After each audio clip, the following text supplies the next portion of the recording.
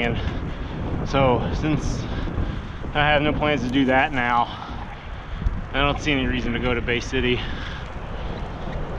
Where's Bay City? It's south of here, southeast.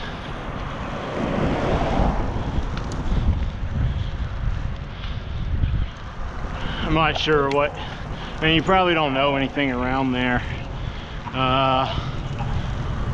Trying to think of what the thing on the Wisconsin side was, or on the Minnesota side.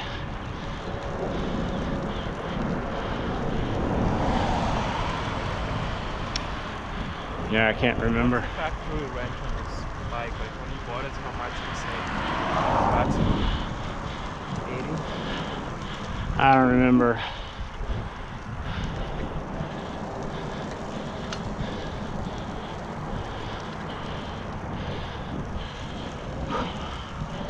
I'm not gonna forget about my my bag.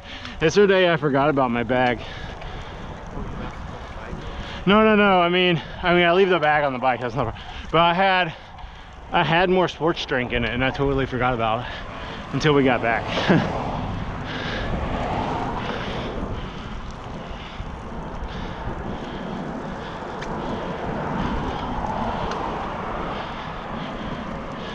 Because like usually I guess I'm like, okay, I need to get back for this or that. Yeah. And so like I plan out the routes. But like yesterday I didn't have anything so to get back for really, so it was kind of like, I don't know, I didn't do as good a job of preparing as I should have.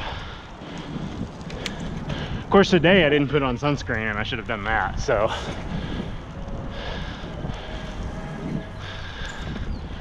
luckily we're still in the spring, so the sun's not directly overhead. But my nose got kind of burnt yesterday, so it would have. Yeah. Only when I'm like on the beach. Yeah. Well, like my dad never got burnt, but he ended up having skin cancer because he never put on sunscreen. So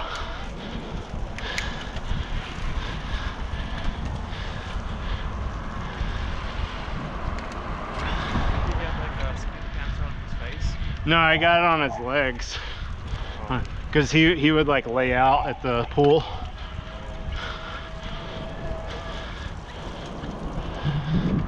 Almost to the top.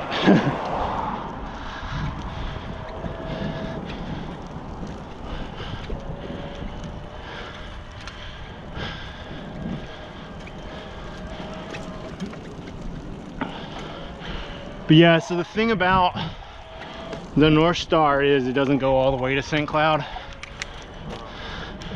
I don't know if the buses to St. Cloud run. During the week, you can commute from St. Cloud. Yeah. But I don't know if you can do that on the weekend.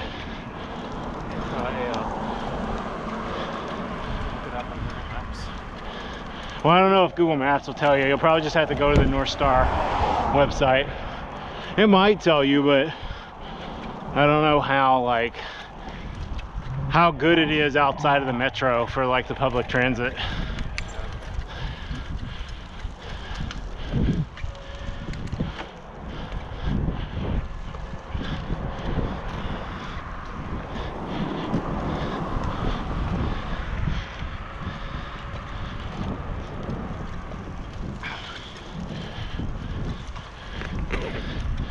What you guys should print up some like water bottles at Cities IT, and it could be like brought to you by Cities IT. Yeah. This is unofficially brought to you by the Minneapolis City Soccer Club. They don't have any money to sponsor me. There is a Twitter hashtag though, Cycle Crows, that I'm pretty much the only one that uses it, but it's for Minneapolis City fans that cycle. So there's one guy, I haven't ridden with him, but we talk about riding. I don't really know him, but just from Twitter.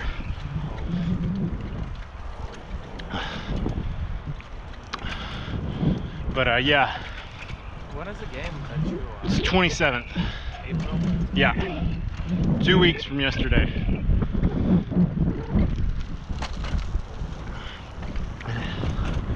It's a members only game. Okay. So I think, yeah, but I have 2 membership cards, so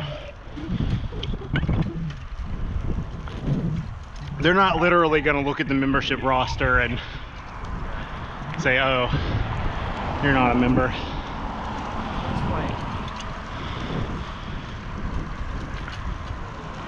I honestly don't know who they're playing.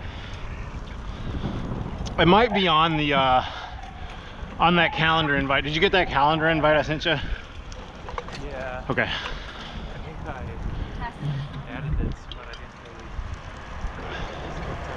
really. Yeah, I don't remember what it may just say Minneapolis City game in Eden Prairie, but I know they have a relationship with this team in Nebraska called the Bug Eaters, but I don't think it's them. I think that game is later.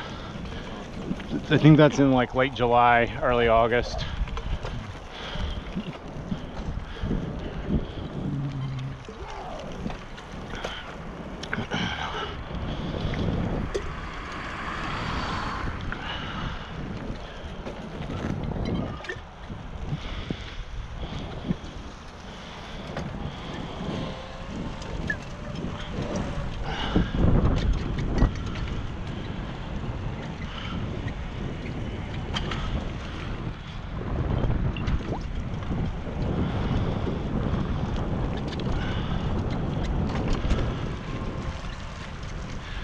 I don't know if it's like a full field that they have there inside. It's an indoor facility.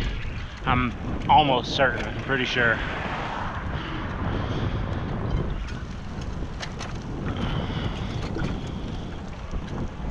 I'm kind of personally not like super into like going to preseason games and stuff, but I think it's probably good for the team to have like some practice games in front of supporters and stuff. So like I know there's going to be a lot of people that like me that are like, it's preseason, who cares? So I want to like get past that and go and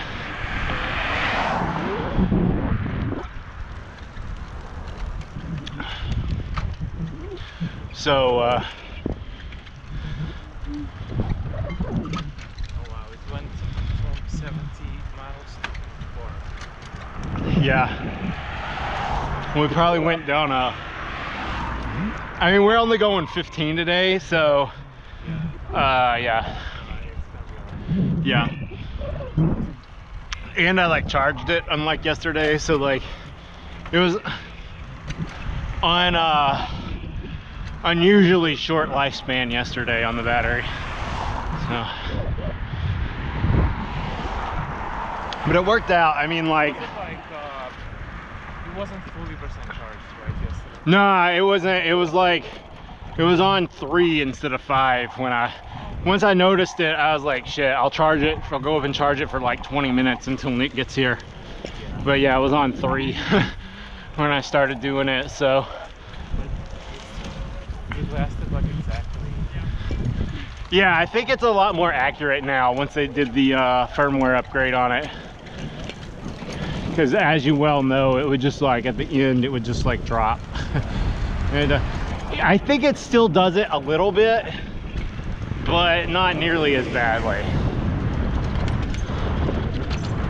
And I think some of that too is because like it'll jump even when it's not at the end. You know, like you just said, it went from 70 to 54, but I think like people notice it more when it's getting low because they're watching it more. I think that's what was going on, is that it's just more accurate now in general. But yeah, it's gonna jump around based on going up and down the hills. The Danish American Center. It was funny when I was in Iceland, they talked a lot about how they hated the Danes. What? The Danes, because the Danish were, they were like, quote unquote, occupying Iceland for a long time. So.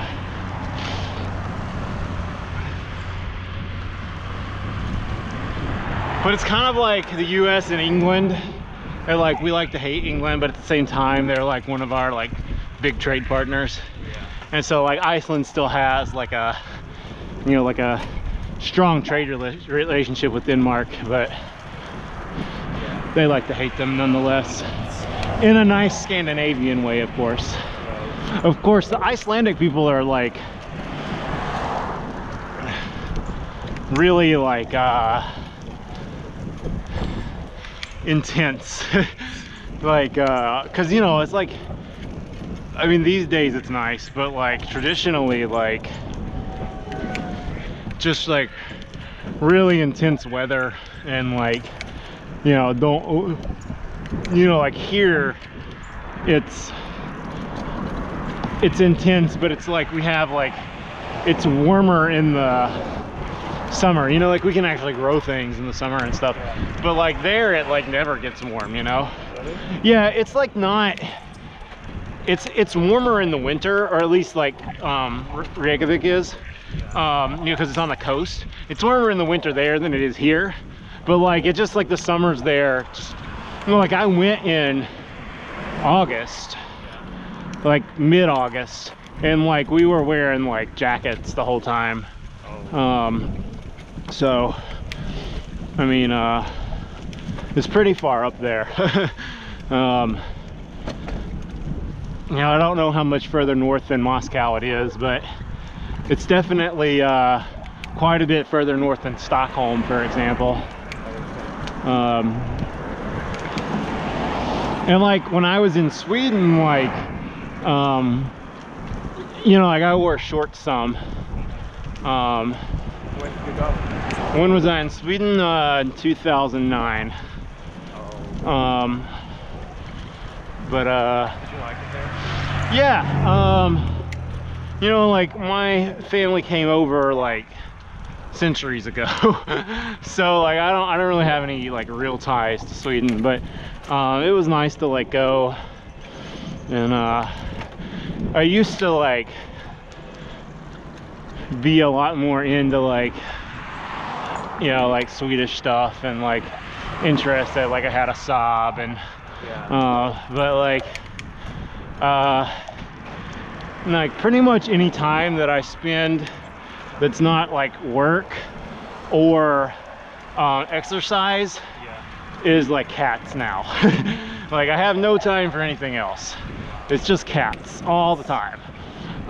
But oh, I don't think I told you this. Marvin is on chemotherapy now. Really?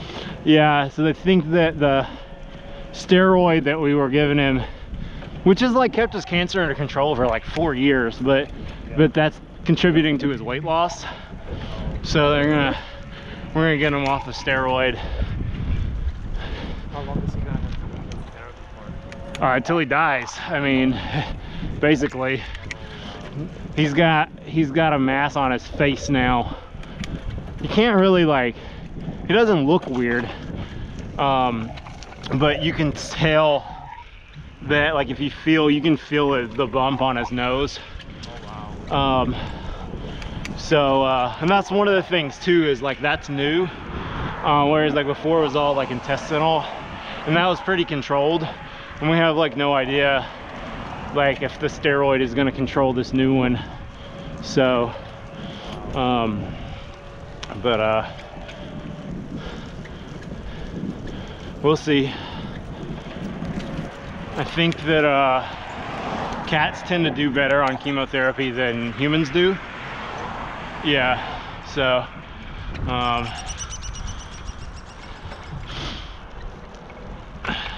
like I don't think they lose, you know, because like the hair and fur are like different. Yeah.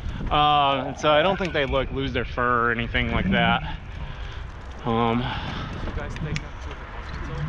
We took him to the U,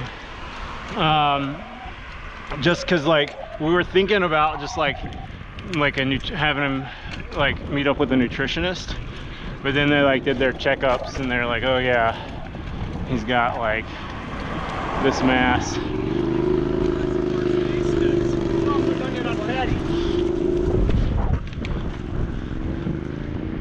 The thing is that he went to the vet not that long ago, but Oh,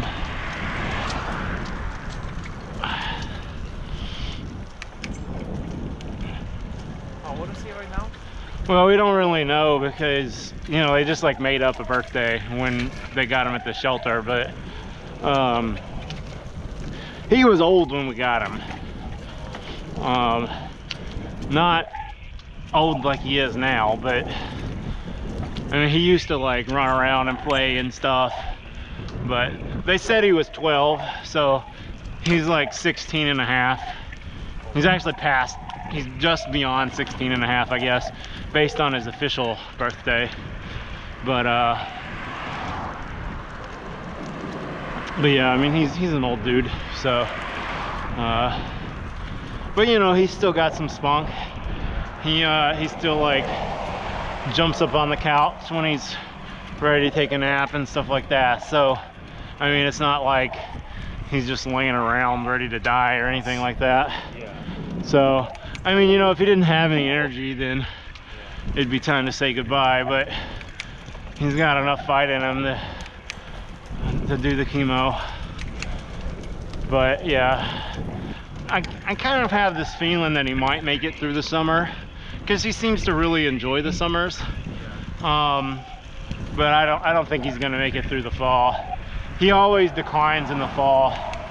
Like, I don't know what it is, but he always goes through this spell in October where like he just is lethargic and doesn't eat, and he doesn't have enough like fat left to go through another one of those. So yeah, we put him on this Get depressed and yeah, I mean, I think that's part of it. He really does like the sun. Like, you can even tell a little bit when it's just like a cloudy day, you know.